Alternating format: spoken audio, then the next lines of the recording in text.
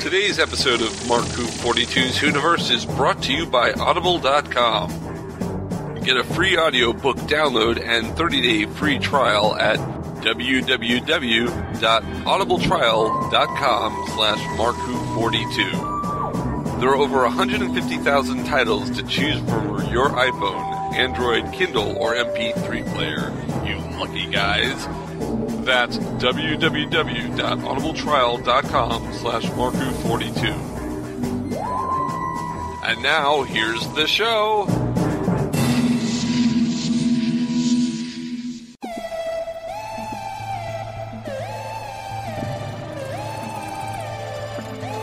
Hi, this is Anna Van Hooft, and you're listening to MarkWHO42.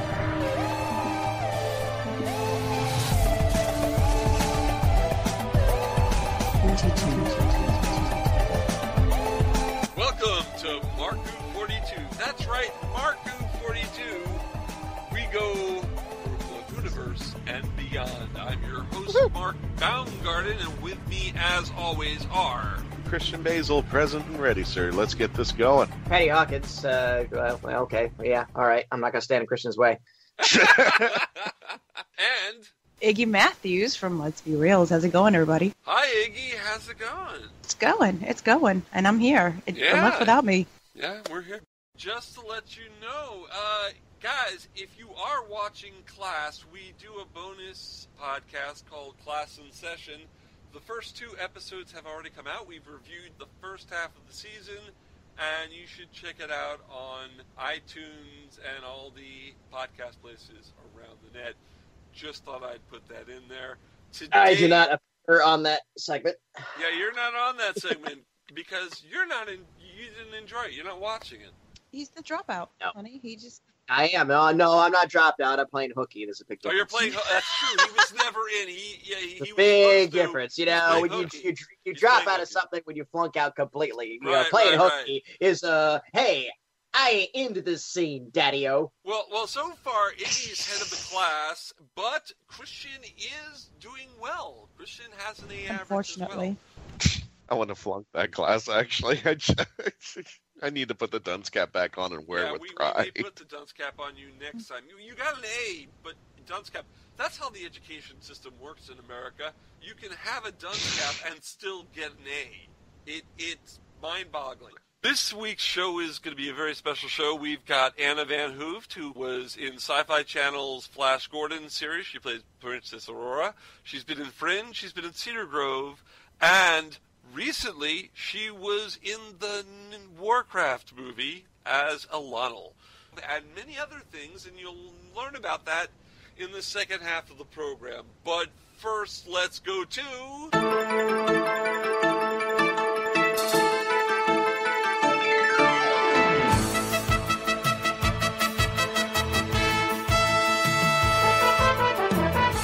Basil and the Doctor Who news. Christian? Hey, gang. Well, I guess I'm the news ghoul this week. The news ghoul. It was just Halloween. It was just Halloween, so you could be the news ghoul. Oh, where are you talking about? Halloween 2020 at Walmart. So, they've already got the Valentine's Day stuff out. I believe all the news that's brought to you today is brought to you by MarkWHO42.net. If you want to continue the conversation and check out all these articles even further and want to read more, go to MarkWHO42.net and our Facebook page, MarkWHO42. So without further ado, here we go. All the news I'm going to be presenting today are news that we mentioned before, but we're getting a little bit more on the update side of this. Of course, unfortunately, Doctor Who Experience in London is scheduled to close the summer of 2017. Damn, I was thinking that thing would be around forever, but we've been kind of quietly talking about the possibility because of the closure of the Experience, they're making way for the new theme park, which is opening 2020. What do you guys think about that? That sounds like I would be looking forward to the TARDIS ride. Yeah. You think That's what that sounds like. You think the TARDIS is a free fall like Doctor It'll be a Doom? TARDIS simulator. It'll probably be like Disney. It'll be a TARDIS simulator. Oh, it's going to be like a blue roller coaster with your feet dangling out. And there's going to be the That's TARDIS sounds everywhere. That's the cyber coaster they're going to have. So it was all in your mind. I hate those type of movies. And the Daleks are going to have like the Buzz Lightyear ride at Disney where you're in a Dalek car and you're shooting people. Oh, so cute. Nice. Yeah, it's going to be a fun park. And I can't wait to go to Sherlockville and have tea at 221B Baker Street. Patty, can we make that happen over at Disney? What I would love to do is for us to purchase a Dalek, remove one of the cars from Buzz Lightyear, replace it with a Dalek, and just shoot things for points out there, and all he does is exterminate. Oh, you know what? Disney, they love doing parades, so imagine just a parade with Cybermen, just... So Patty, can you make this happen as the resident Disney guy? He's over here like, bank account. In the words of my friend who works at Imagineering, who is running away to Japan for the next several years to do rides out there. In the United States, unless it's Frozen, Star Wars, or Marvel, Disney wouldn't touch it with a 10-foot pole. What's going on with this Avatar thing? Oh, come on. I'm sorry. I mean, now they're making new movies. Avatar is 18 months like overdue and $700 million over budget. Wow. Okay, so we're not looking to Avatar land anytime soon. Okay.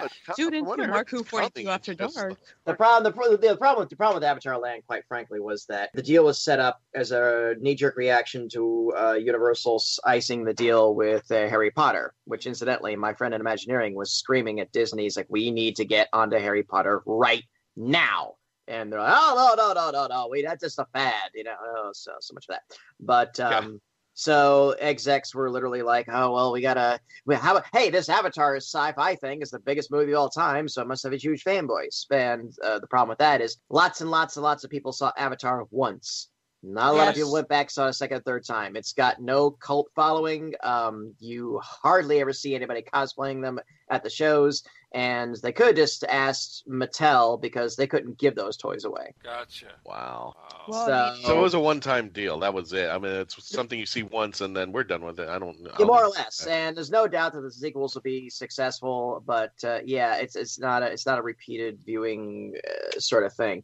Now, that being said, from what I've seen from my perspective of Avatar Land, it is going to be beautiful. The new animatronic technology that they're developing for it is supreme and state-of-the-art and incredibly lifelike. But again, it's kind of like, wow, this whole thing has been built maybe around something that was never meant to support it. Right. So exactly like the movie then.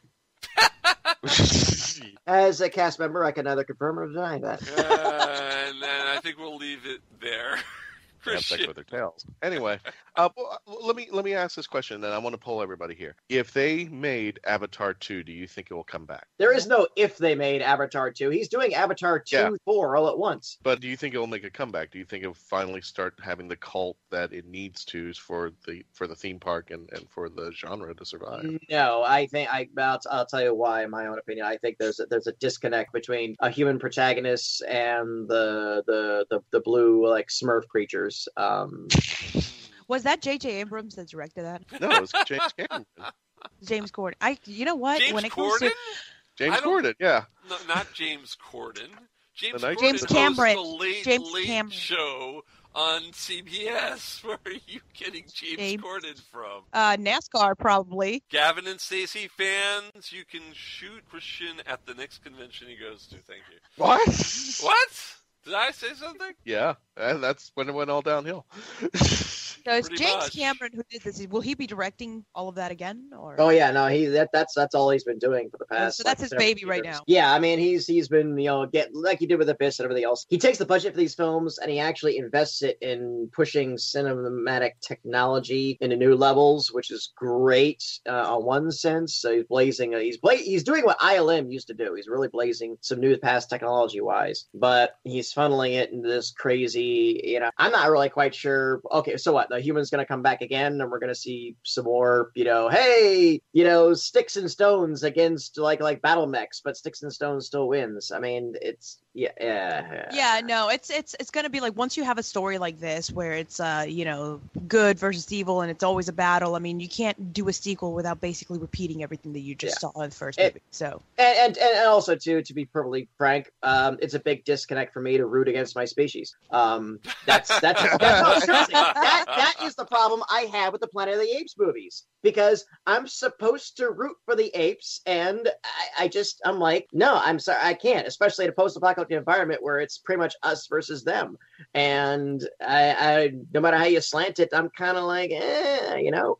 But I joke around with this in my Geek Comedy Act. I was just like, me rooting for the apes and the Planet of the Apes movie. It's like, well, leave it this way. In the 50s, you didn't see little Mexican kids wearing Davy Crockett hats. Oh!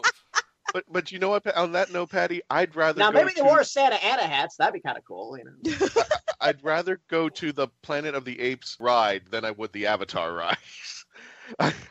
If they had one. Speaking of what Patrick just brought up, have any of you been watching the new show on NBC called Timeless? Oh, that one's pretty popular right now. Because the last episode was at the Alamo, and I'm actually enjoying that show. It's nice to have another science fiction time travel show that is on when Doctor Who isn't, that is actually pretty decent. You know, we've had crappy time travel shows at different stages of American television, but this one's pretty good. Rated on a scale of 1 to 5. On a scale from 1 to 5? Mm-hmm. 4. If you gave me a scale from 1 to 10, I'd say 7. I'd go a little below, like 3.5. Well, why are you going below? What's missing then? I just kind of don't believe that we could do a whole show on this. I'm just gonna put it that it needs a little tweaking. What's the show about? Besides the usual, we're back at this famous point in history, so we got to make sure everything's basically, there's this terrorist who has his hands on a time machine, except he may not be a terrorist, but he's changing history to change the timelines, to get rid of a certain person and or organization, and the U.S. government, who thinks he's a terrorist, is sending their agents, 2 of whom were civilians, to stop him and basically kill him. But the guy who is the terrorist, or not the terrorist, basically says, you know, he's getting all his notes from a diary from one of the people who are chasing him. So it's a little convoluted. But the timeline keeps changing. There's an evil organization. Matt Frewer's in it, and Max Headroom. Yeah, Max Headroom. Well, I do like Matt Frewer a lot. Yeah, so. yeah, and you know, Wibbly-wobbly, they do a red herring in the first episode with Matt Frewer, which, if you know Matt Frewer's roles, you totally know. Okay, they're throwing you off. He gets kidnapped in the first episode, taken away by this guy. And you know he's working for him. You totally know that he's the one. But he's not evil. He's actually starting to realize, maybe I shouldn't have done this.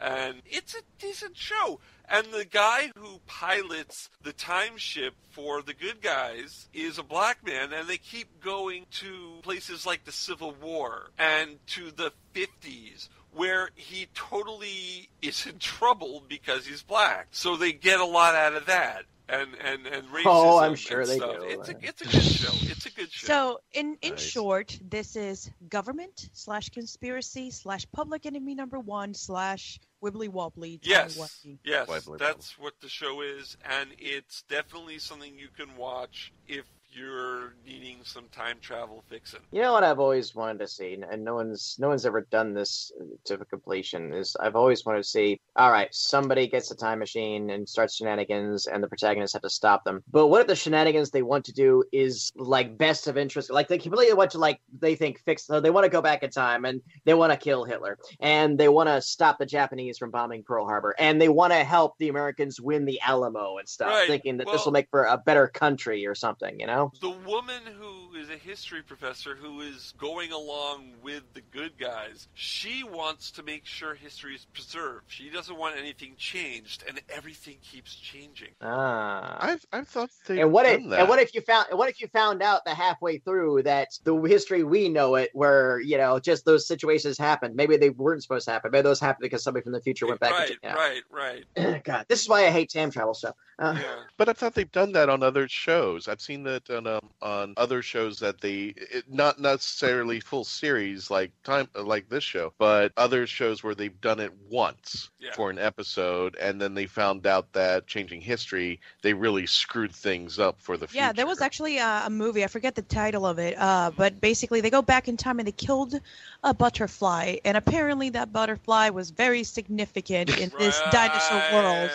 That movie. But I get that. It's just one little thing, and that was the domino we needed so we could go left, now we're going right. Yeah, but one of the cool things about Timeless is that it has a Doctor Who connection. Ooh. It does have a Doctor Who connection, because one of the gentlemen who's in it, Patterson Joseph, plays Connor Mason. And Patterson has been on Doctor Who, the new series. Patterson has played Roderick in The Parting of the Ways and Bad Wolf. Mm-hmm. So he was in Eccleston's first series, so it's kind of cool that there is that connection. Cool. Yeah. I know. Saturday Night Live nailed time travel shenanigans the very best in the 80s, where scientist Tim Kazurinsky develops a time machine. I'm going to go back in time. I'm going to save Abraham Lincoln. And then he gets there, and he's like, oh, Mr. Lincoln, you got to come with me. And then some other people show up. Mr. Lincoln, we had come from the future, too. Excuse me, who are you? It's like, who are you? I'm from 1981. So, well, we're from the year 2020. I remember that. Yeah, and then John Candy shows up at the end. Mr. President, I'm here to. Oh wow, And there's a little bit of history in the show that you don't know, is it real history or did they make it up? Because they say certain things have to happen, and I never learned any of that in school. So yeah, it's just a fun show. It's a fun show. All right. I might give it back to Doctor Who news, because back to Doctor Who news, yeah. And I've also forgot, I didn't mention, but Patterson Joseph has also premiered in I believe it's the 4th episode of Strangeness in Space. So he has that connection as well. Okay, cool. A show that we happily sponsor there. Yes, I'd say we're big allies of them. Yeah. Speaking of which, even though we're seeing the demise of the Experience, there's a couple who we've had on the show before who are trying to rise from the ashes, a museum of all things, a Doctor Who merchandise museum, and it is on the Facebook site. I'm talking, of course, our friends Sam Stone and David Howe. David has written many non-fiction Doctor Who books, including the Celestial Toy Box, which he runs Tellus Publishing. And he runs Tellus Publishing, right. And his wife is a horror writer, but she's also written for some big Finish Doctor Who stories in the short trips range. David and Sam have been to LI Who, and they recently started their campaign, which is on our website if you want to check it out, MarkWHO42.net. It's their Indiegogo page for the start of the Doctor Who Merchandise Museum. We've mentioned this on the show before. Yeah, we mentioned it last week, yeah. But we are having plans to have them come back onto the show. We won't go into too much because they're going to come back and talk more about the museum, and I'm still an advocate to saying, Sam, David, I know the perfect spot if you want a U.S. opening. It's right on International Drive. It is just sitting right next to the Titanic Museum. That'll be a perfect spot. Unfortunately, Titanic is a fixed point, so there's nothing the Doctor could do there. But anyway, that would be a nice fixed point, pun intended, on International Drive.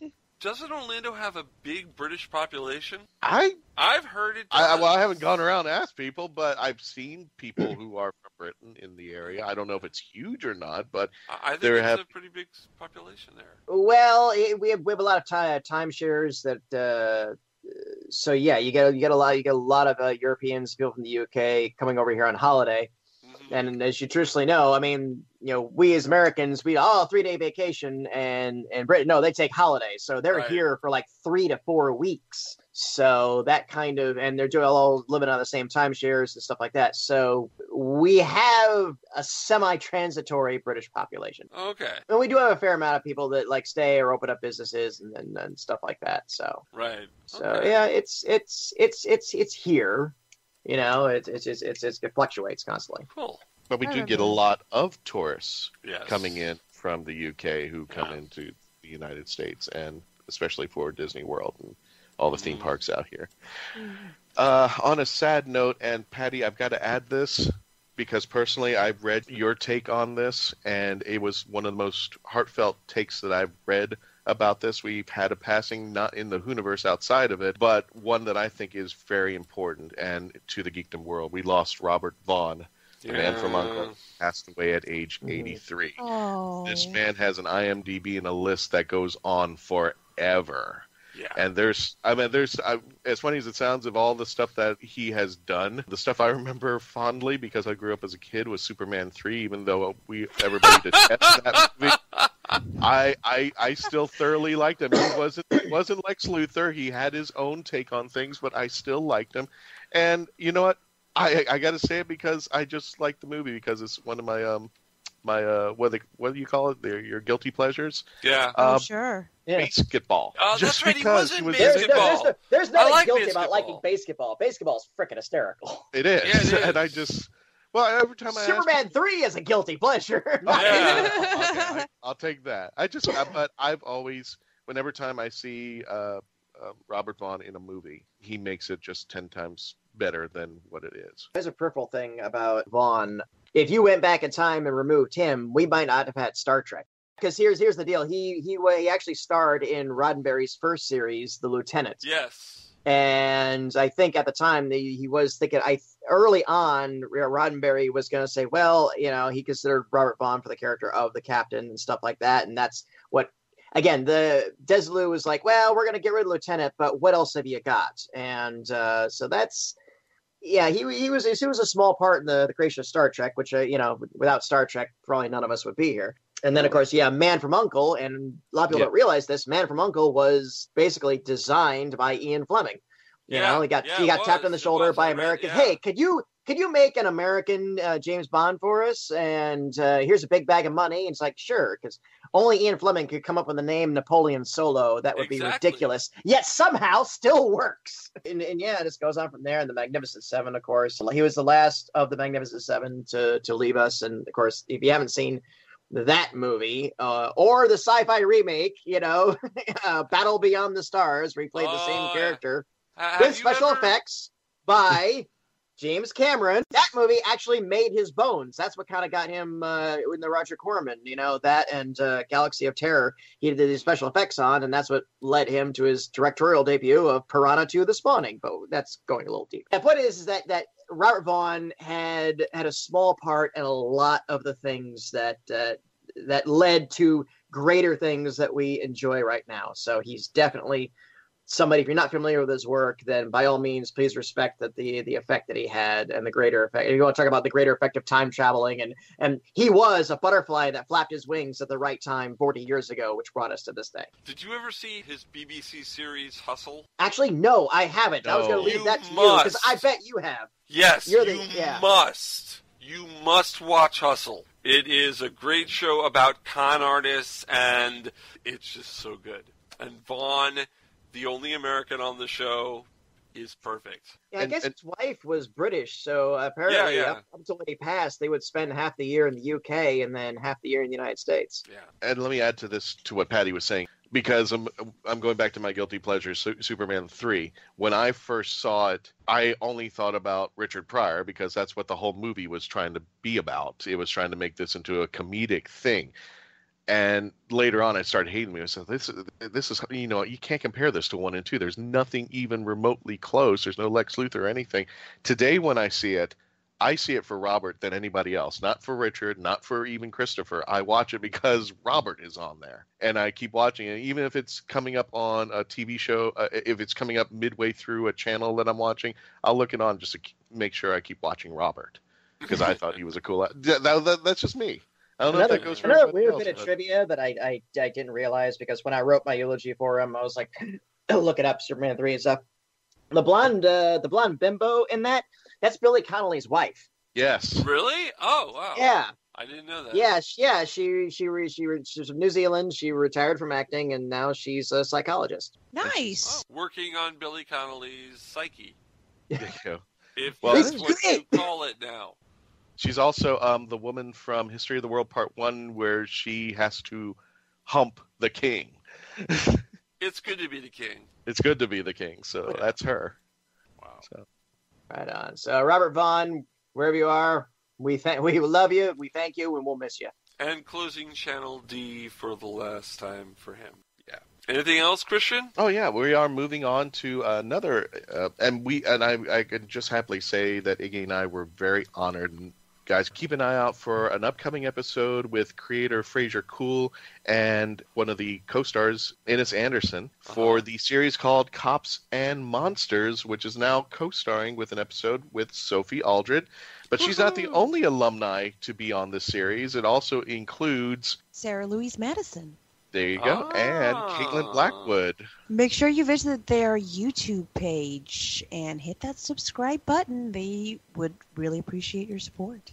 And you can also get to the link from MarkWHO42.net where we have a story specifically and a video of Sophie Aldred in character. So definitely want to check it out. They are still running a campaign to raise more funds to have more episodes, but MarkWHO42 is now a proud sponsor and supporter of Cops and Monsters.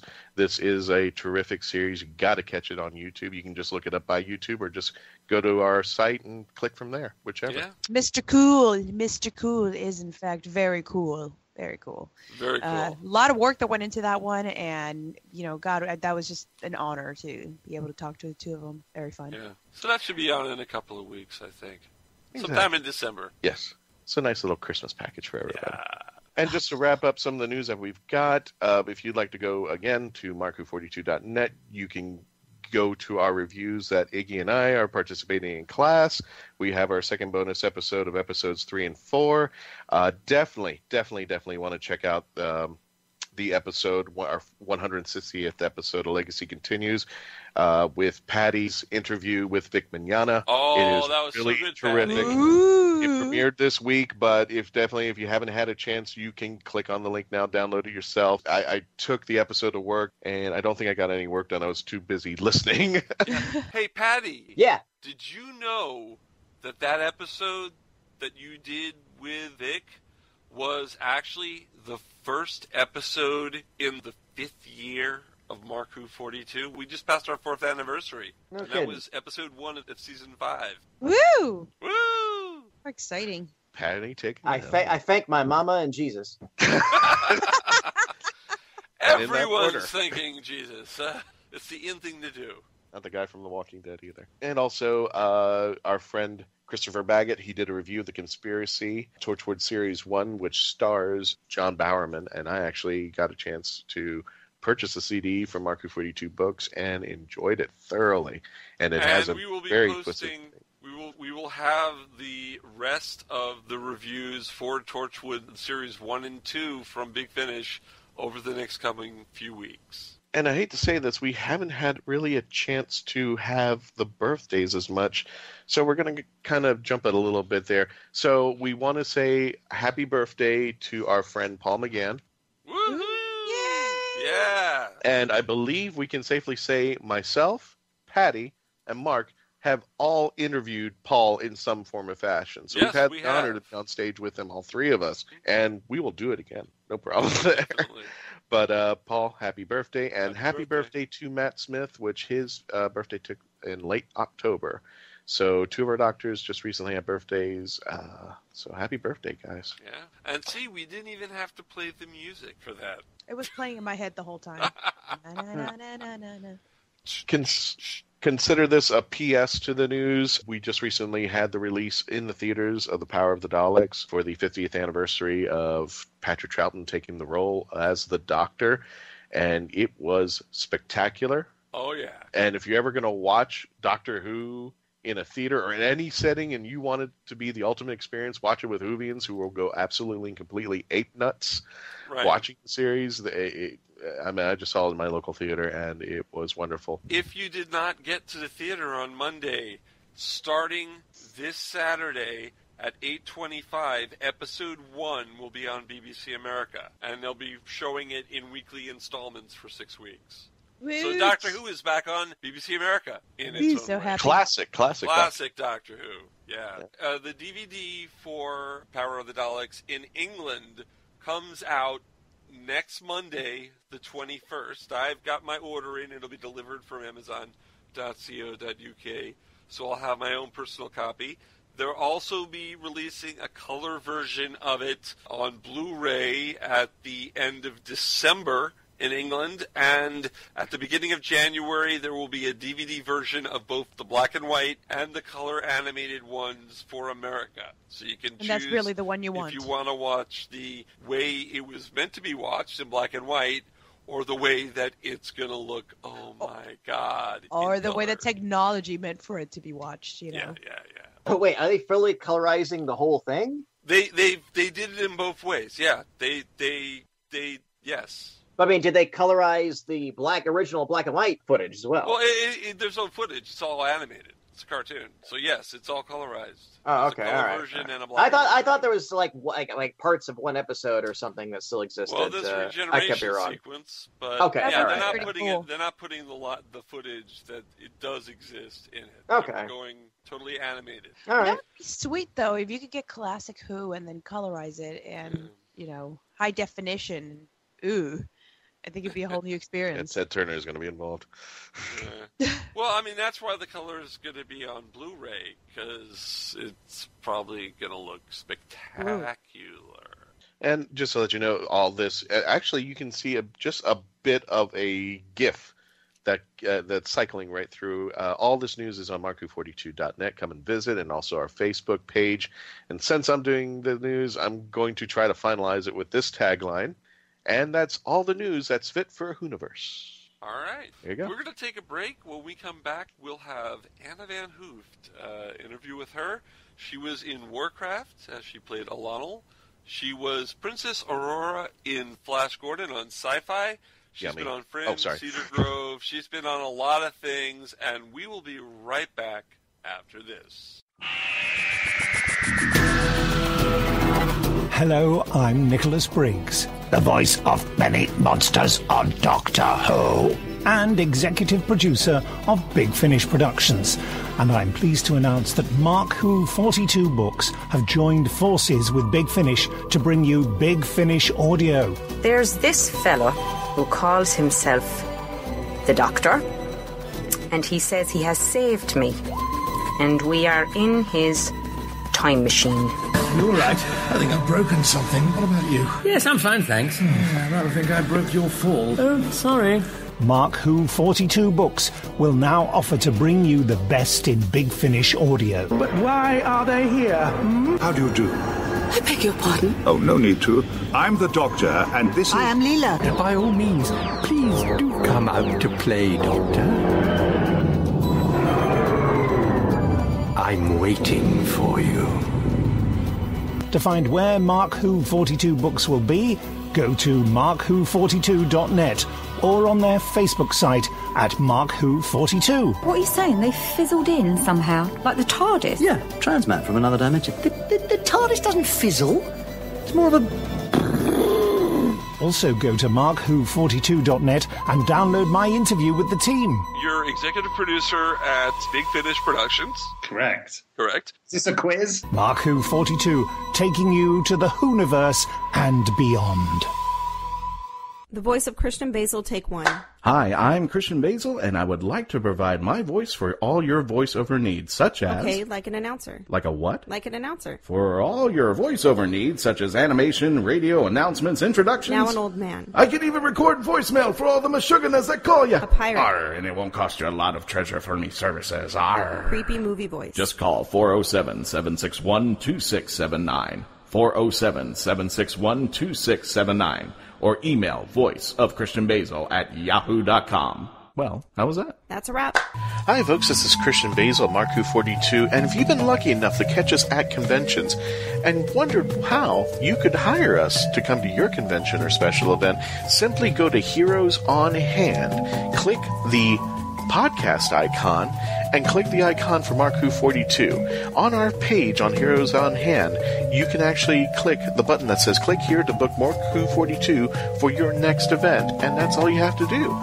Once again, if you wanted to hire us for your next event, simply go to heroesonhand.com, click on podcast, click on our icon, and click the green button to book us for your next event. You're going to love us. We'll see you there. Hello, this is Travis Ritchie. I play Inspector Spacetime, and you're listening to MarkWHO42. Welcome back to MarkWHO42, taking you to the WHOniverse and beyond. And today we have a very, very special guest. If you are familiar with the Syfy Channel's Flash Gordon, or if you've seen WarCraft, you've seen her. Ladies and gentlemen, I would like to introduce Miss Anna Van Hooft. How you doing, Anna? I'm really well, really well. How are you? I'm doing quite well. We just recently had a bit of a hurricane deal down here in Florida. Just a little bit, just a little bit of hurricane. Just straighten up the garage and stuff like that. But Anna, for the folks who may not be familiar with your work, I mentioned just a few items. Tell us a little bit about yourself there. Flash Gordon, which you already mentioned. I played Princess Aura in the 2008 sci-fi TV series. You were correct in mentioning WarCraft, although my role in that's not huge. My bragging right with that movie is that I am the first woman in the history of the world to wear the armor of the Alliance, which I'm pretty proud of, even if I'm... Well, that sounds like nothing to sneeze at there. Well, I guess not. I mean, honestly, I didn't even audition for my role, so it's not like a bragging right that has to do with me doing anything extraordinary, but it was still kind of a cool experience. We could have kept that on the deal. You know what I'm saying? They would have not known. I'm not ashamed. It's kind of nice when somebody just calls you straight up with an offer and goes, hey, do you want to just do this movie? And you go, oh, yeah, sure. The biggest budgeted movie in the world? Yeah, I'll do that if you want. What else have I done in sci-fi land? I did do an episode of Supernatural. I popped up on Arrow. Actually got to work with Alex Kingston on that. Really? A little dream come true. Yeah, actually, and I didn't recognize her when I met her. We were in the middle of shooting a scene because she had straight hair in Arrow. Oh, okay. So I saw her and I recognized her, but I honestly just thought she must be like actors. Like it happens all the time where you kind of run across the same people all the time. So I just sort of assumed she was somebody in like my circle that I didn't really know. Mm-hmm. And we were in the middle of shooting a scene and we were actually shooting my coverage and she made a River Song face. And in the middle of the scene, I went, oh my God. Because just all of a sudden it hit me. I was like, You're bloody Alex. Well, your River Song. I'm such an idiot. So yeah, there was Arrow, Supernatural. You also did Witches of East End. A couple episodes on that, right? I did 3 episodes of The Witches of East End. That was really fun. Playing Christian Cook's lover, who was actually also in Doctor Who. Ooh. Yeah, who was he in Doctor Who? He played like a soldier for it's the episode where I'm not good with names of episodes, so you're going to have a lot of descriptives. There's the bus, and it takes off, and then they shoot it down. Planet of the Dead, yes. Yeah, he's in that. Oh, he plays a soldier in that. Okay. Yeah. But it was just, we were talking because he was from England, and we were talking about stuff, and he mentioned he was in Doctor Who, and he was so nonchalant about it. And I was like, I wonder if that's like how everyone in Vancouver does Supernatural, and we're just like, oh, it's Supernatural. You know, everyone's going to do it at some point in their career, probably. He's like, yeah, Doctor Who. Now, speaking of which, being on a Doctor Who podcast, what is your geek cred? Starting with Doctor Who, who's your doctor? Who's your dad? David Tennant. Yes. David Tennant for life, which I feel like is the most vanilla answer one can give to that question. Isn't he kind of like the go-to if you started in the later series? If you started in the later series, yeah, there's a lot of people who come up to me and they go, well, my favorite doctor is David Tennant. Almost, they're like embarrassed. I'm like, well, what's wrong with that? And I'm just like, well, everybody says David Tennant. I said, no, this is the guy who made it a success. I mean, Chris brought it back, but David ran with it even harder, and everybody. Yeah, I liked Chris's. I know Chris gets a bad rap. I liked his, and that's where I started. I started with Chris, and then I remember when David took over, I kind of was a little resentful because I missed Chris, and then I fell so in love with David, and then I didn't like Matt for a while, and then I fell in love with Matt, and that's the natural evolution of the Doctor. Yeah. Unfortunately, we fall in love, and then I feel like it's like if your parents get a new boyfriend or something like that, where you're like, I hate you and I don't want to work with you. Like, I'm not interested. You took daddy away. I'm going to do this anyway. That is the best analogy that I have heard for describing the grief process of the Doctor. Absolutely. Yeah, totally. And then, like, every little thing they do, you judge them for. You're like, bow ties are stupid. And then by the end of it, you're like, I love bow ties. Bow ties are the best. I'm getting a bow tie. But it's a journey. I haven't gotten on board with Capaldi yet, though. I was about to say, I was seeing if Mom walked in with Capaldi, the fangirls are going, ew, he's old. I loved that he was old, though. I loved that. And I was so excited because I loved him in The Three Musketeers. But he's too dark for me. Like, it's just too much darkness. I think it's, and this is something we've talked about in previous episodes, I think it's just not Capaldi, it's the showrunner. Yeah, and I don't blame Capaldi for that. I guess I shouldn't say just like Capaldi. I want that burning rage that is just simmering below the surface, and it's kind of bubbling over now. And if they take it somewhere super amazing, then I'll probably that could be a great journey. But right now, I'm kind of like, come on, too dark. This is my happy place. Well, we've seen it in spurts. In the first series, people are going like, his first series, people are going like, no, just pretend it didn't happen. And then the second series, okay, it gets a little better. Because we mentioned on the show, and I'm sincerely strong about this, I think after the first series that he had, Stephen Moffat didn't know what to do with him and just said, okay, what do you want to do? And I could see him walking into the production office with sunglasses, with the sweater, with the hair back, and everything, with the guitar, and goes, here's your doctor. Here's where to choose. Yeah. So I think it's finally gotten to where we're going. And you see the spurts like his speech in the Zygon inversion about war. I don't know if you've seen that yet. Which one's the Zygon inversion? It's the one with the monsters who can change their form to appear like anybody else. Oh, right. Yeah, if you haven't seen that, I will not blow it for you, but you've got to stick around for that ending. It's a two-parter, Zygon invasion, Zygon inversion, and you got to stick around for his ending. And you will go, oh my God, where has he been? Where has this doctor been? Why haven't they been writing like this since the very beginning? So. I think, this is true of any actor who takes on a TV series, and it's hard. Like, I think playing the role of the Doctor would be one of the most intimidating roles you could ever possibly take on, because there is sort of a legacy that you have to follow. I had this when I did Princess Aura. I was, the 8th or something person to play Princess Aura. So you have this legacy which people expect you to respect and sort of follow through on. But a character never works until you as an actor can really own it and make it your own. It's a constant negotiation between all the directors and producers and everything that you work with and writers and you, because everybody has to come together to create that kind of character. And it takes time. It does take time to find that like simpatico kind of kismet-y relationship where everybody has a chance to do what they want to do and get their input and everything starts working together. But it took a while with him, I think. I think they wanted to change the Doctor. I think they wanted to do something different and a little bit newer and darker, and it's taking them a while to hash it out. But I'll wait. Well, since talking about Princess Aura, let's first talk about Flash Gordon, the 2007 TV series. How did you get that gig? What did you think about... Well, I'll break it up into 3. What did you think about your character, and did you know about the geekdom that had started with this particular character? And how I had no idea. I had no idea whatsoever. I was visiting Vancouver. I was living in LA and I was visiting Vancouver for the summer. That was the plan. And then I ended up booking this TV series called Flash Gordon playing Princess Aura. And I remember being very excited because I thought I was playing like a princess with big puff dresses. And that was my version. Uh-huh. And I texted some of my friends back home and I was like, looks like I'm not coming back to LA for a little while because I'm going to be up here shooting a show. And they're like, what's the show? And I was like, it's called Flash Gordon. And they're like, oh, enjoy your gold bikini. And I was just, I was just like, I don't know what that means. Like, maybe that's some like weird LA lingo I haven't picked up yet, whatever. And then I went to my first wardrobe fitting and they handed me like a Madonna style cone bra that was probably like a foot long. Mm-hmm. Like they ultimately had to drop it because you can't walk with those things just like flapping, and bedazzled underwear with a little skirt that wasn't really a skirt at all, actually. Slave Leia comes to mind. Yeah, so exactly. So I was like, okay, so this is not the princess that I'm thinking of. And then I started to do some research, and I didn't see the film until halfway through shooting the series because I didn't want to have too many things going through my head because I hadn't done much at that point. I was still a pretty young actor, and I was terrified.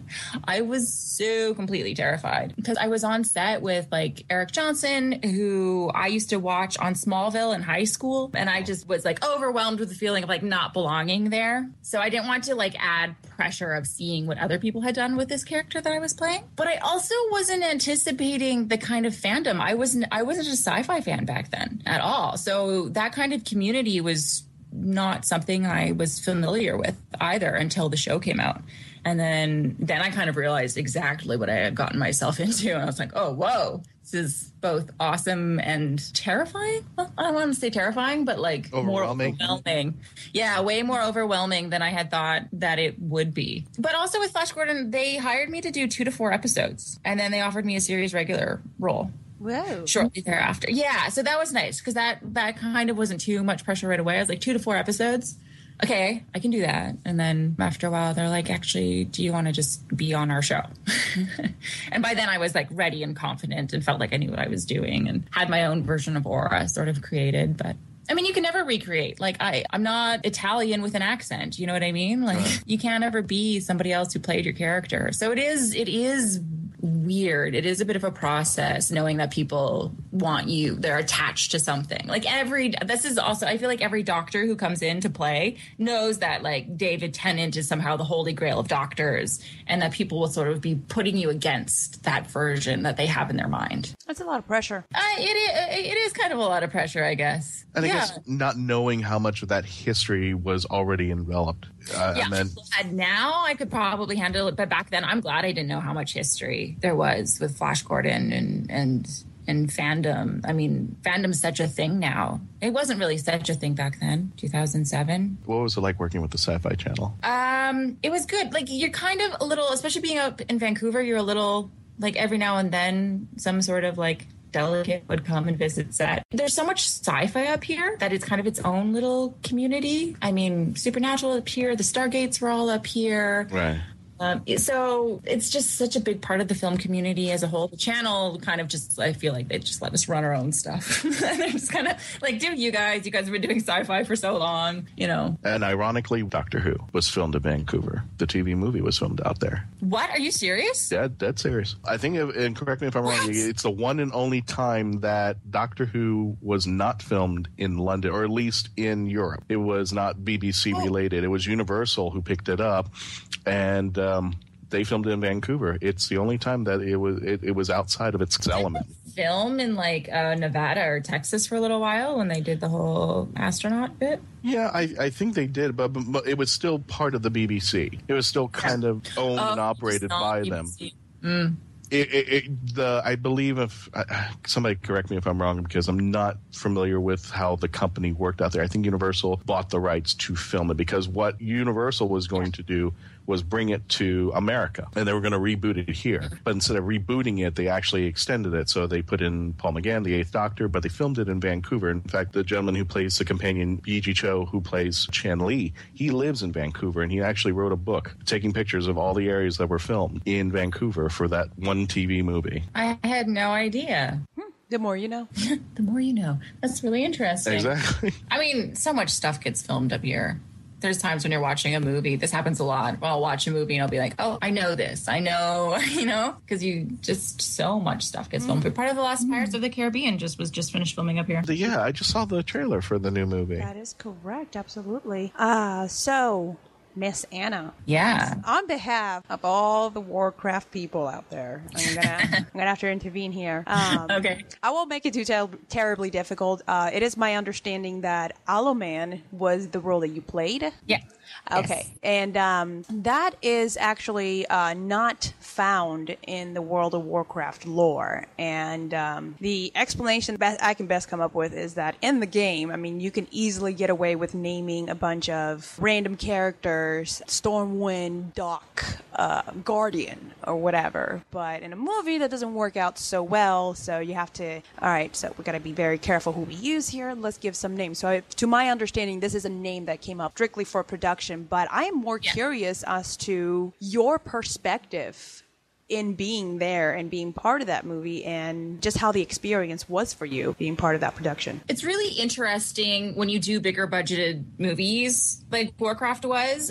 They're so shrouded in secrecy. So I auditioned for WarCraft, I believe, for Paula Patton's role, but I'm not actually sure because they wouldn't release the script. They weren't calling it WarCraft. Like, everybody knew what it was, but nobody was supposed to. So it kind of went under an alias, and I was auditioning for a Goblin Queen with sides that weren't from WarCraft. So it's all very, very sort of secretive. So even when they called and they said you booked the role of Alaman, I was like, who's Alaman? Like, I auditioned for Goblin Queen, but everything is so planned out. For example, in this movie that I just finished shooting last week, we would shoot maybe 12 pages a day. So 12 pages of scripts. There were days on WarCraft where we would shoot 1/8 of a page all day. Oh, wow. So you could spend all day on a horse taking 2 steps forward, a bunch of people talk, taking 2 steps back, taking 2 steps forward, letting people talk, taking 2 steps back, taking, like all day long. You could just do that. Sounds exhausting. It's tedious because I'm used to working.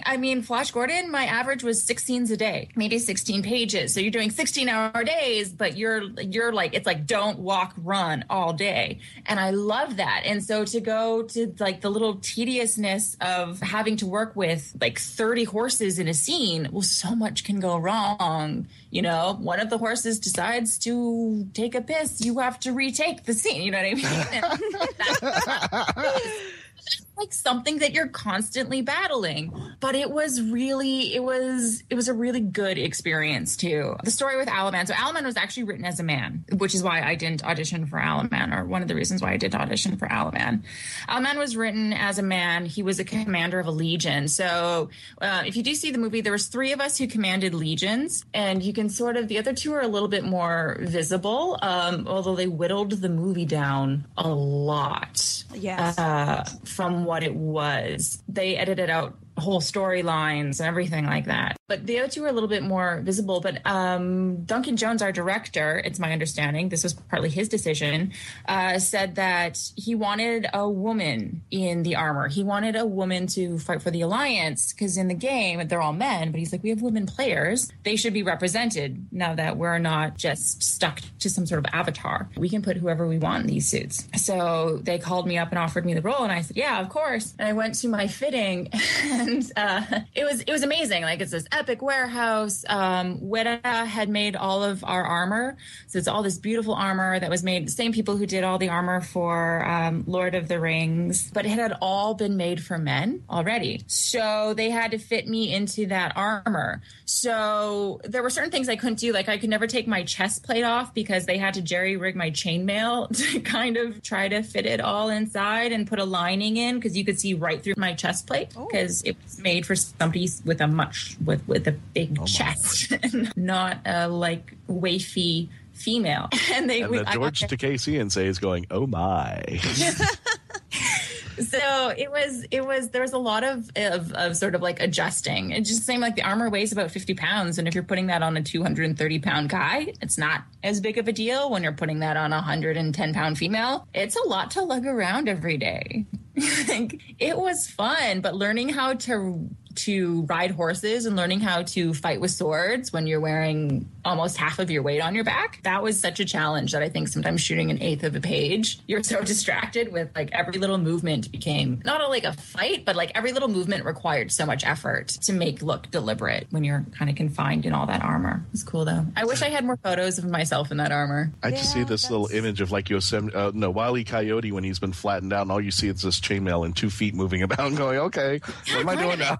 What's my motivation? That actually happened too, because all of our background performers had to wear the armor as well. But if you fall down in that, you can't get back up because you don't have the range of motion. Like, even if you're strong enough to hoist yourself up, you don't have the range of motion wearing all of that. So there was the rule they had to implement when we were doing fight scenes, because if we were doing fight scenes and you tripped and you fell, people would try to get up. So you'd have like kind of that. You'd have this like lunk of metal on the ground with all these kicking arms arms and feet of these people trying to get up. So they instituted a rule that was, if you're fighting and you fall, you're dead. You just die. We'll insert something later. We'll CGI an arrow, but we can't have a field of like squirming metal fish.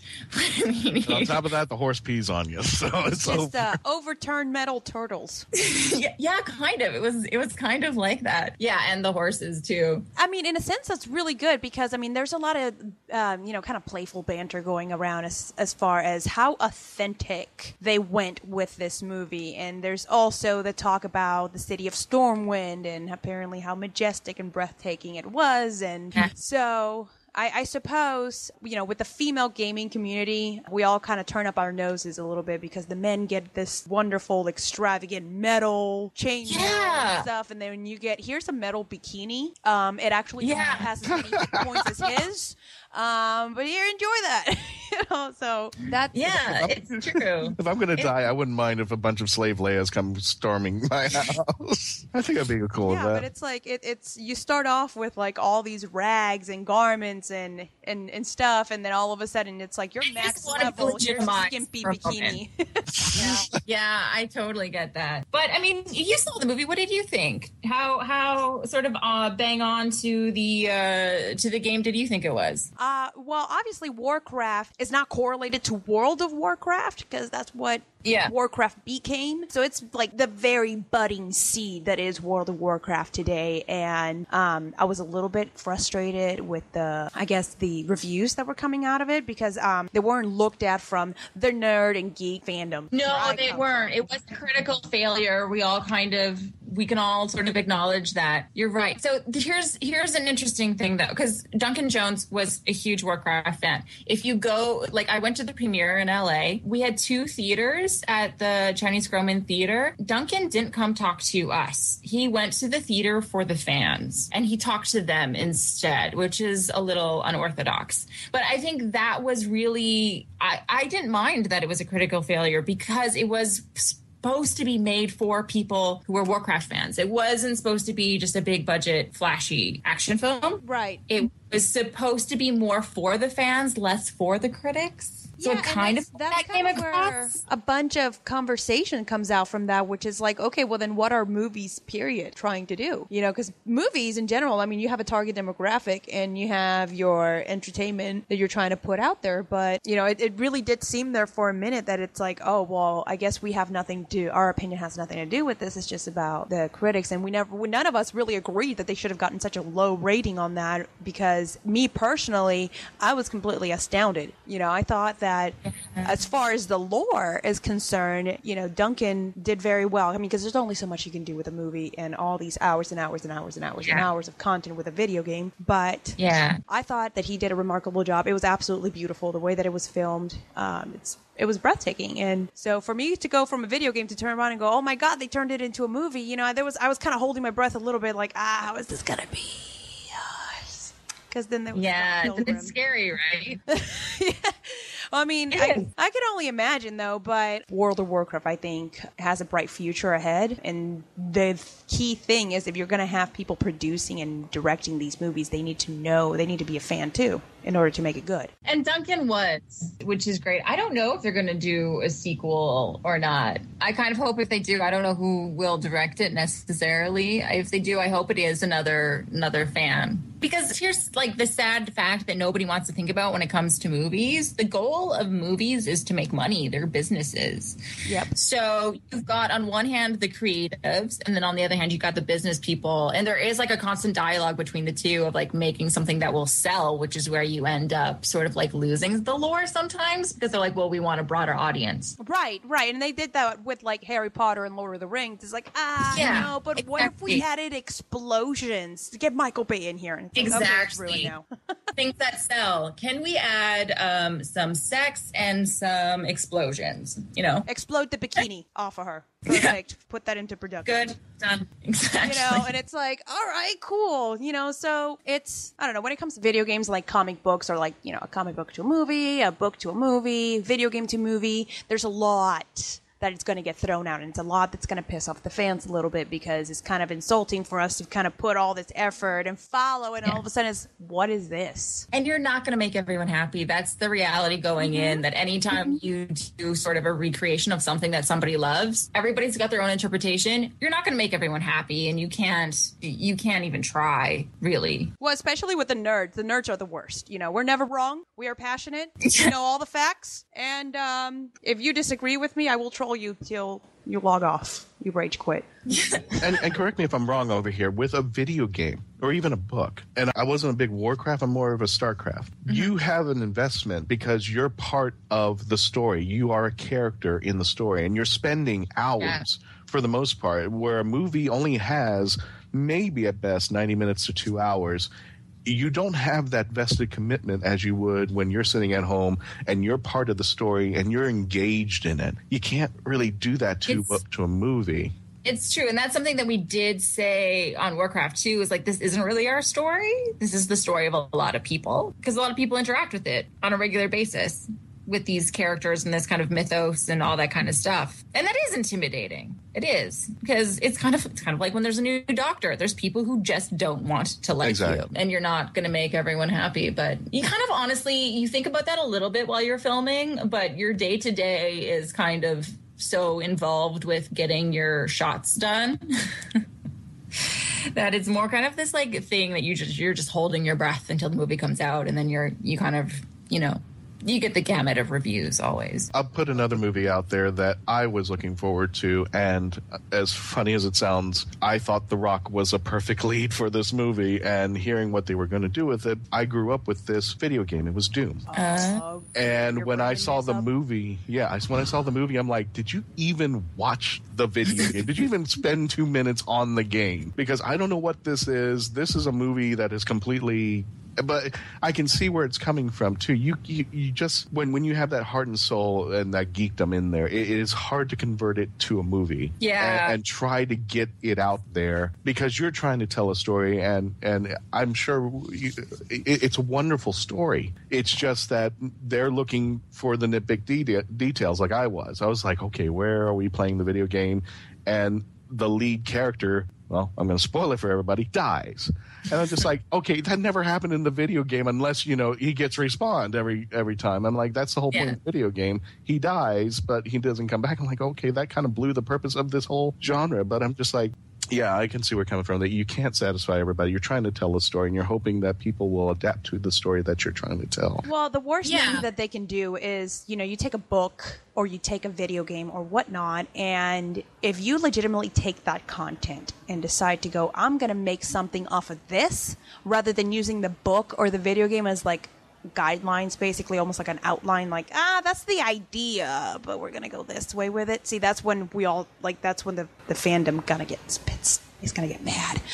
Yeah, but then when it works, sometimes it works so well, like Battlestar Galactica, campy movie, and then they made it into a drama, and people loved it, you know? Oh, no, you're right. I mean, the interpretation was everything. And I know, like, Flash Gordon, we struggled with that a lot, because we were like, wait, because Battlestar Galactica was huge at the time, and it was Sci-Fi's biggest show. So there was this conversation that we were always having, being like, well, are we going to try to do the campy sort of Flash Gordon of Sam Jones? Or are we going to try and do the Battlestar Galactica thing, where we take something super bizarre and we play it as a hard drama, like where we like really invest, like we mean what we say. See, and that will work. That will work, you know. And then one of the reasons why I was so sketchy about the WarCraft movie was because in my mind, I'm like, in order for you to get the lore and to get this right, it'd be better suited as a TV show. You know, because at that point you can take it step by step and really incorporate more. You don't have to pick and choose so much. Yeah, you can incorporate a lot more into that and not have to sit here. Okay, well, you're gonna have to cut that out because we can't do an 8-hour movie. We can only have this much, and we gotta do this. We gotta do that.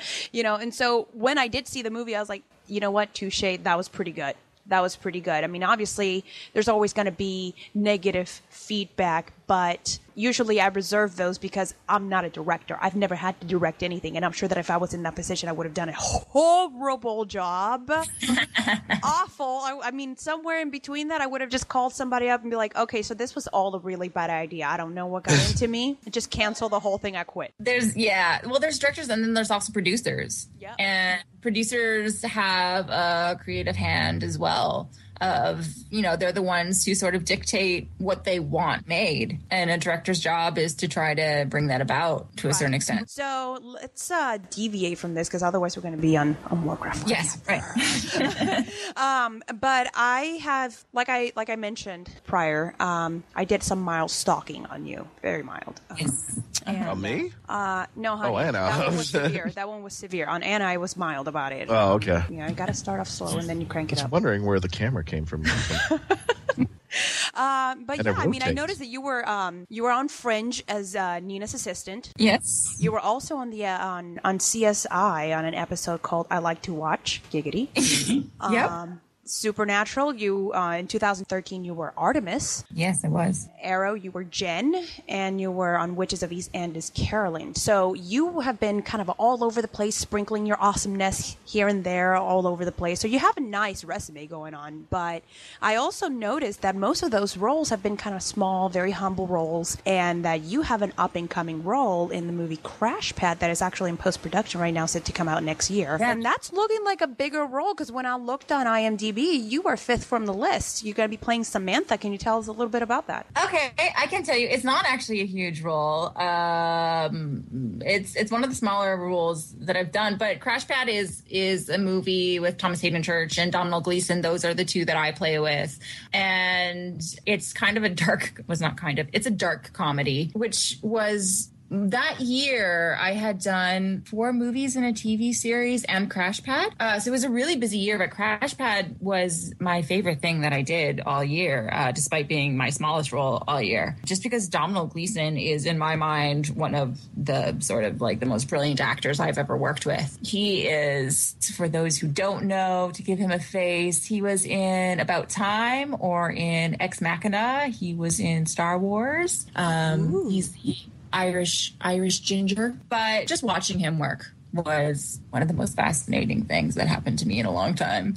And I didn't know who he was actually until I worked with him, and then I started watching his stuff, and I was like, "Damn, man, you're good." Yeah, so this has all been very exciting. I mean, it seems like your career is just kind of building, just little baby steps, but it's been building and building and building. It's nice to, I mean, any actor's sort of dream is not having to have a serving job, and I haven't had to have one for quite a few years now. So even though sometimes you're making, movies of the week and stuff like that, that's, like not real shiny material, it's fun. Like, even if I'm playing like somebody who kills people and steals babies, that can be every bit as fun as playing like Artemis, the goddess of the hunt on Supernatural. Like, there's fun in any role, really. And I mean that quite sincerely. I know that's like such an actor thing to say.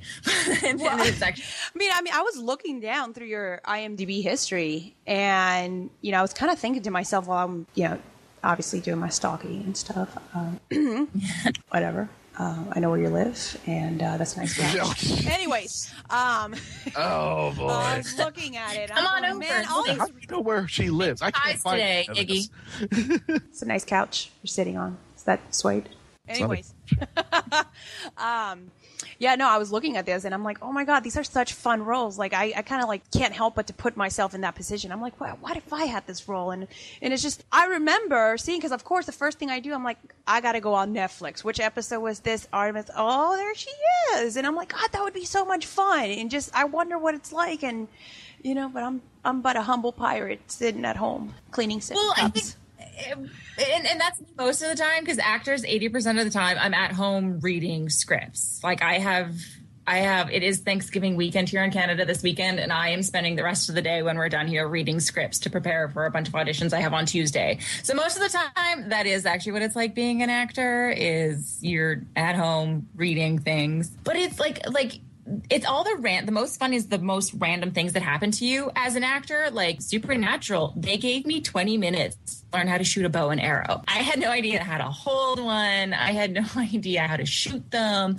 I had no idea how to do any of that. So they were like, here is your coach. Here's a bow and arrow. Here is a tiny little room. Don't kill yourself. You've got 20 minutes and then we're going to start shooting, learn how to shoot a bow and arrow. And you're like, all right. Or if it's learning how to speak Mandarin for arrow and they're like, it's not a lot, but you got to learn how to speak some Mandarin. Or if it's learning how to ride horses for WarCraft. It's all those little things that you kind of go like, how did I get here?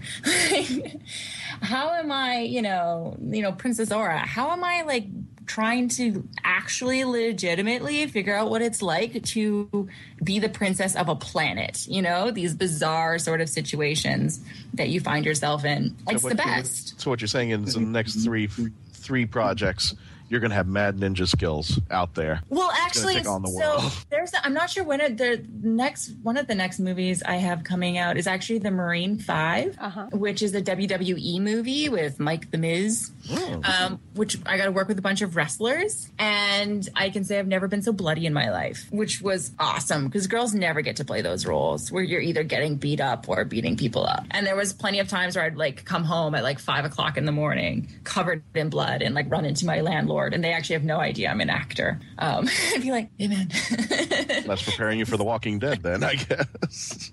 Yeah, it's so, yeah, when you can do those like ninja skill things, honestly, that is my favorite. If I could do action movies for life, I would. Action and sci-fi. All right, so I'll get you in touch with Michael Bay. You might have to wear a bikini, and it might involve some skimpy explosions, but we might be able to make this work. It'll sell, right? Is that the lesson that we've all learned? Are you talking to Anna or me? Well, I was actually talking to Christian about the bikini, but the explosions is going to be all Anna. Yeah, Christian, if we could put you in a bikini and explode it off you, I'm pretty sure she's going to come in and rescue you. All right, but after 3 films... All right, in a horse, okay? With a bow and arrow. That pees on me. Yeah. With explosions at the back. You know what? Let's incorporate all of them. Nice. Put them all together. And, here's the plot twist. It was all an Old Spice commercial. I'll save you in Mandarin. Going back. Yeah, we need a female version of the Old Spice Man. Yeah, absolutely. It's just, gentlemen, look at your girl, then back at me, then back at your girl, then back at me. Sadly, she is not me, but she can spell like me. Explosion. All right. My horse is peeing. Yeah. My horse is bedazzled. So, actually, Anna, when did you get bit by the acting bug? And you said you weren't a fan of sci-fi fantasy when you first started out here. What finally turned you over to the dark side? Okay. Well, I started... when I was little, I wanted to be a ballerina. It's just real basic like that. And then I realized that I loved the stage, but I didn't love ballet. Ballet is the military of the arts. So I realized I wanted something more creative, but I liked performing, which was amazing because I was and am still one of the shyest people I've ever met. So it was never really a love of the limelight. It was always a love of stories and books. I mean, my house is, Iggy's apparently creeping me right now. She can tell you, covered in books. Lots of books. And stories and all of that. So I got into musical theater. That's how I got into acting. And actually, I never intended to leave musical theater. It kind of just happened sort of to me, I guess. I just sort of ended up making movies and then falling in love with that sort of by accident. And then after I did Flash Gordon, I had to do all these press junkets where it would be people asking me about what I was interested in. So if you're doing a sci-fi show, people want to know what kind of sci-fi you're into. So I set out to go find something that I could give as an answer. And I love fantasy. I didn't really consider that to be sci-fi at the time. I didn't quite understand the relationship. But my top 3 favorite movies are Legend, Princess Bride, and Labyrinth. Sweet. That's pretty fantasy. That's pretty much the geekdom right there, movies. That's how it all starts. Mm-hmm. But I thought I needed something with spaceships in it. And then a friend of mine introduced me to Flash Gordon, and I think I watched the first 3 seasons. No, the first 2. The third one wasn't out yet. In like 3 weeks. Like every spare moment I had, like I couldn't get enough. And then I was like, oh, this is like my gateway. This is my gateway drug into the whole sort of sci-fi world. And then after that, yeah. So I'm still not a Trekkie. I like Star Wars, don't love it, can take it or leave it. But Doctor Who was kind of, I've never seen anything quite like that. So that was kind of that was my in. We can forego everybody else. That's all it is. Well, I can understand a lot of what you're talking about, too, because, I mean, I did also start out with ballet, and I hated it. I'll be perfectly honest with you. My mom loved it. I hated it. Left lower. Oh, my gosh. My gosh. But I did enjoy performing, though, and... You know, dancing was never my thing unless we're talking about radio on in my kitchen and I got a broom and nobody's watching. But, you know, from that, I somehow found my way into a stage in California to do stand-up comedy, and then now that's my thing. So, yeah, I do understand that. You know, just one thing leads to another, and there's a lot of trial and error in there. But... you're definitely a very fascinating person. I love your personality. You're very spunky and out there, so it makes you very relatable into the sense that, you know, not all actors are like, ooh, big and scary. They're just people doing a job. Hey, yeah. I'm not trying to flip my own bill here, but if America's Got Talent could ever film me in my shower, I am like audibly, soundly You're perfect. Banging? I'm banging. Oh yeah. Man, if I could have a camera following me around with my girlfriends, my relationship with my spouse, the way that I mother, I would have a hit TV series right now. Right now. It would be. And you know the ironic part is that not me. I'm like in my day-to-day life pretty boring, to be honest. My reality show would be lame. Just be me on my couch reading things. You know what's funny though, because usually I get that a lot with people.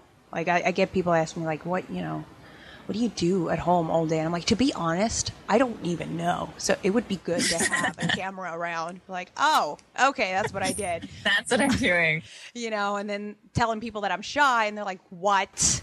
No, you're not. No, you're not. That's a big misconception because, I mean, I clearly know quite a few actors at this point. A lot of us are very shy. A lot. It's a very common thing with actors to be really shy. Well, it's just I get up on the stage, man, and I'm just like, what am I doing with my life right now? You do stand-up comedy. That's terrifying. It is. Oh, my God. People tell me what to wear, where to stand, and what to say. So the guesswork is really taken kind of out of it for me, you know? Mm-hmm. But the idea of being put on the spot and being like, okay, here's a live audience, and go. I couldn't do that. Yeah, no. And then you got hecklers as well, so you just kind of... I hope for hecklers, honestly. I'm just like, and I'm going to use you. Good. Let's do this. Well, wait a minute. The first meeting that Anna and I had together was this your first convention? No, it wasn't my first convention. Second convention. Third. So I know that you and Charles Watson are now on the con circuit. Charles Watson of Con Artists, Florida. Florida Con Artists.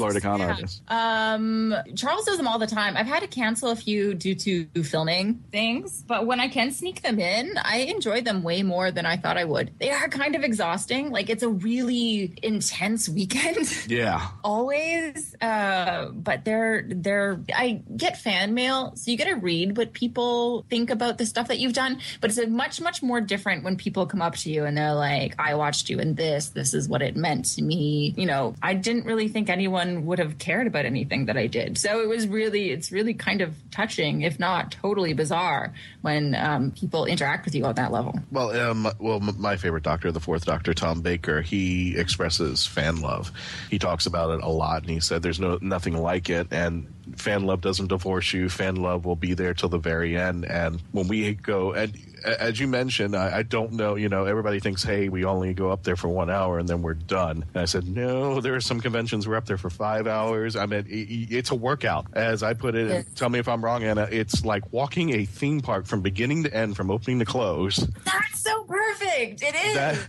And it's just like when you see the people leaving the theme park, they look like zombies and they're about to collapse. And, you know, if they could literally find a corner of the concrete that's comfortable, you would just fall right there. And I said, it's like, you guys just go out there for a couple hours. I said, no, we're out there for a couple of hours, but you don't know the other stuff that we're doing that we're not. Yeah, it's super true. And there's always kind of like I love, because I do a lot of conventions in Florida, I kind of love my 12-hour plane ride home. Because for a chunk of time, all you do is you just have to sit there and you kind of need to like decompress. It's kind of like putting a tiny little pin into like a blown up ball, and it's like...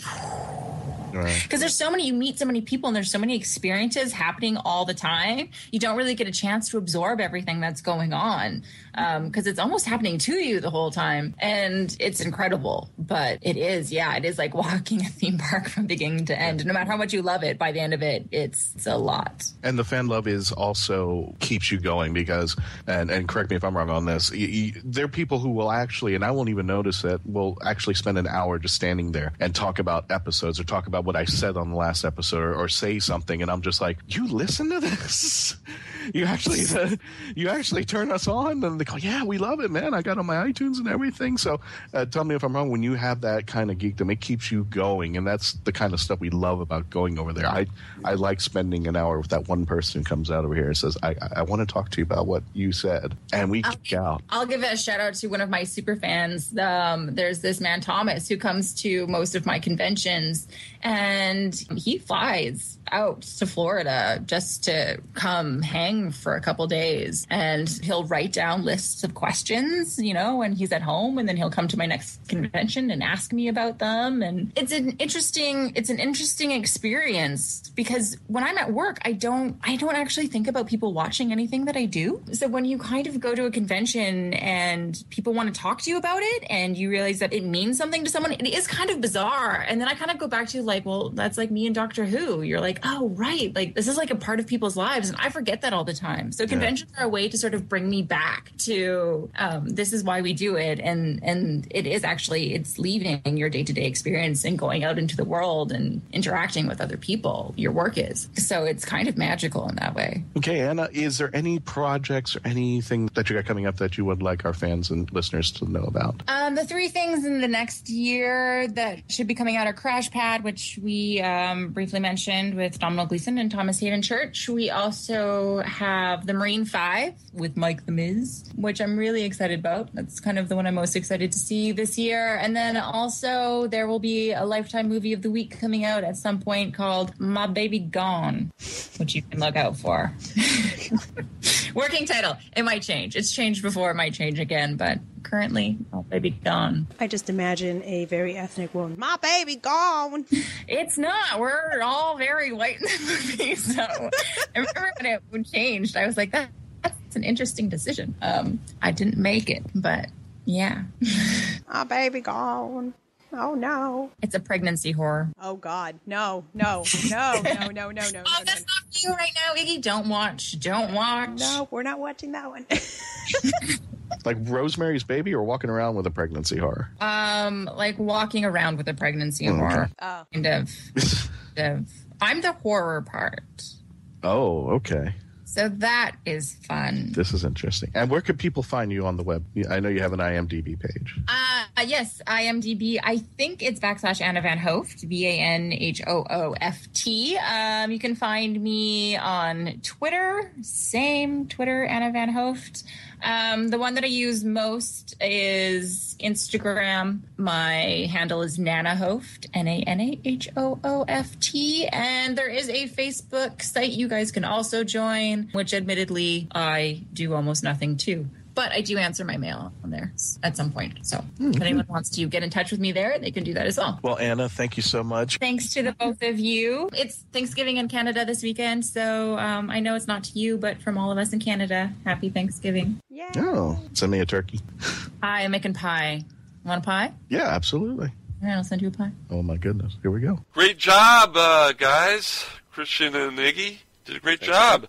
Thank you. It was a pleasure. Now I have to go out and see WarCraft because I haven't seen it. It's beautiful, but I mean, if you're not a WarCraft fan, you're probably going to criticize it like every other freaking person did out there. But that's cool, You're entitled to your opinion. Well, hold on. I let me just ask this real quick because I'd heard that if you weren't familiar with WarCraft, you weren't gonna glom onto it. But by WarCraft fan standards, it passes the test? The reason that it passes for us is because the biggest thing about this game, because I play World of Warcraft as well, and it's the lore. The lore of it all. That's the whole point that you're doing this whole MMO is you're going through a story, and the whole point it leads you up to the Legion, the bad guys. You got to defeat them, and there's a lot of passion in it. There's a lot of people that are involved in that. You work with them they die and it's awful and whatever. So to see the beginnings of it in front of you, and you actually get to see these cities that you actually get to travel into, and it's on TV now, and I'm like, oh my god, that's Stormwind, but I'm for the Horde. But that's still really cool, and it's just yeah, it is. Well, as Anna mentioned, it's for the fans. It's really for the fans. All right, right on. I will give it a shot then. All right. Wait, do you play World of Warcraft? No, but no. I don't, and I'm not poo-pooing it at all. It's just that I have an extremely addictive personality when it comes to games, and I just know if I got into it, I would proceed with caution, darling. Yeah, I would quickly become that episode of South Park, and I'm just being honest, and I just can't get that. I just can't get another addiction into my schedule. No, I feel your pain because I haven't played Warcraft, but I played StarCraft. Oh, okay. Because I was up at 3 a.m. and I discussed it in the interview. When you get to a certain level and you finally pass it, and then you look to your left and it's 3 a.m. in the morning, and you just passed this important level, beat this boss, or one up, whatever you did, and then you go, you know what?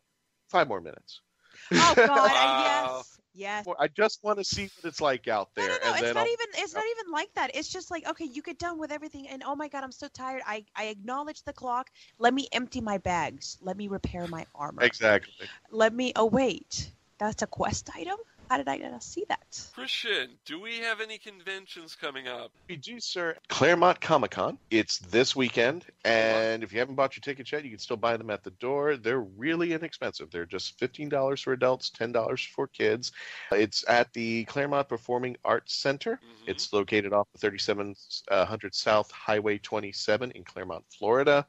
Tickets at the door. Special features include comic book artist George Perez, friend of MarkWHO42, Maria Saber, better known as Gothic Sushi. Okay. Plenty of other people who are going to be out there. If you just want to just be inspired by geekdom, don't want to spend too much, Claremont Comic-Con is the place for you.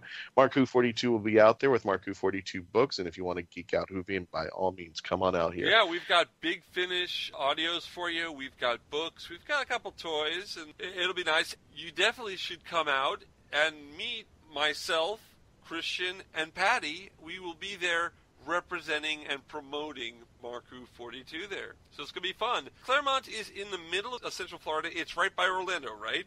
West of Orlando. West of Orlando. It's a bit of a distance, but like not too... Is it a suburb of Orlando, or is it its own thing? I would say it's its own thing. Would that be right to say, Patty? It's a bit of a distance away from Central Florida. I would say a good 30, 40 minutes, depending upon what part of Orlando that you live in. You hop on the right toll road, you could be there in 15 minutes. Yeah. Okay. But it's it's its own separate city. And if you need tickets or if you want further information, Claremont, CLERMONT, comiccon.com. Or go to our website, MarkWHO42.net, and on the right-hand side on the sidebar, there is a pictured link to their site. You can go there too as well. Yeah. And it's sponsored by Florida Geek Scene.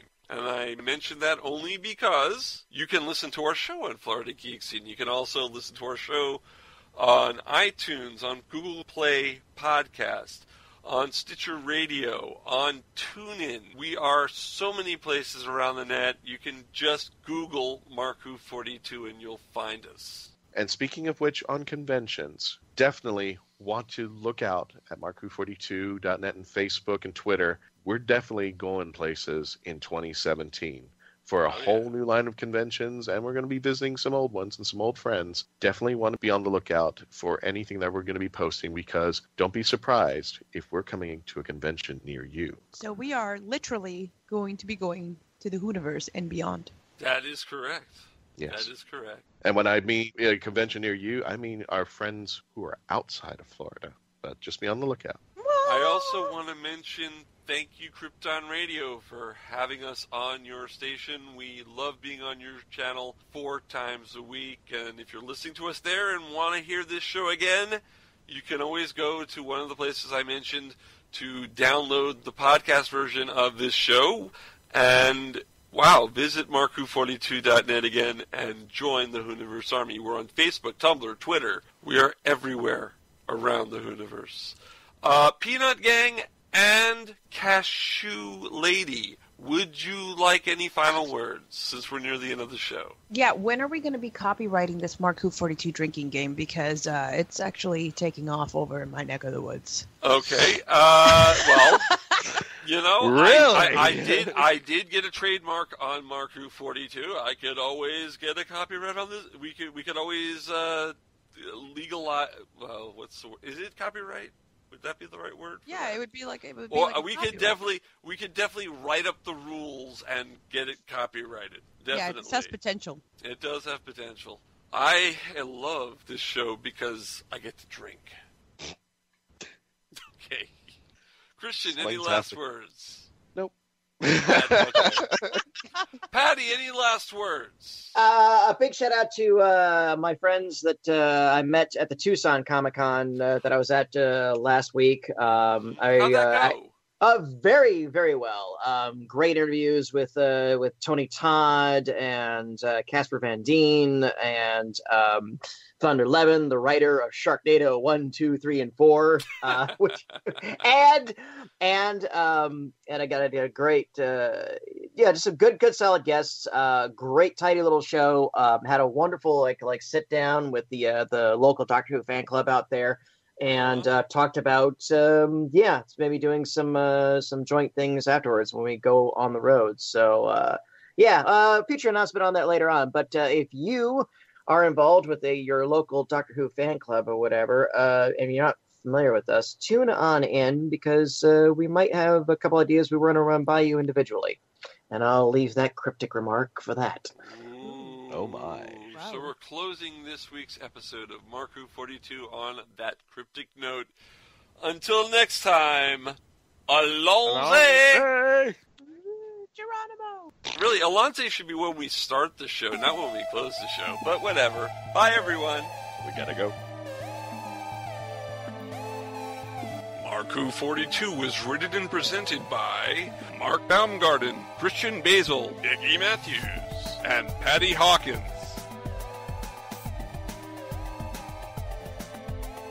This episode was edited, directed, and produced by Mark Baumgarten.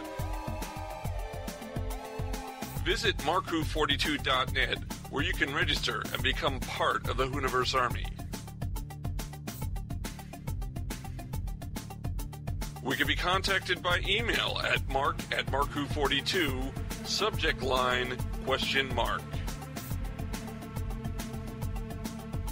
If you'd like a chance to be a guest on our radio show, send an email to our Media Relations Director, Christian Basil, at markwho42media@yahoo.com. You can have MarkWHO42 entertain at your next event or convention. Go to heroesonhand.com/MarkWHO42. Space Coast Comics is a free monthly magazine found in over 120 locations currently throughout Brevard County, parts of Osceola, Volusia, and Indian River County in Florida, and soon to be available in Chicago. Follow them on Facebook to learn more. Doctor Who and its properties are owned by the BBC, the British Broadcasting Corporation. This show is owned and copyrighted by Mark Baumgarten 2016. This is Krypton Radio.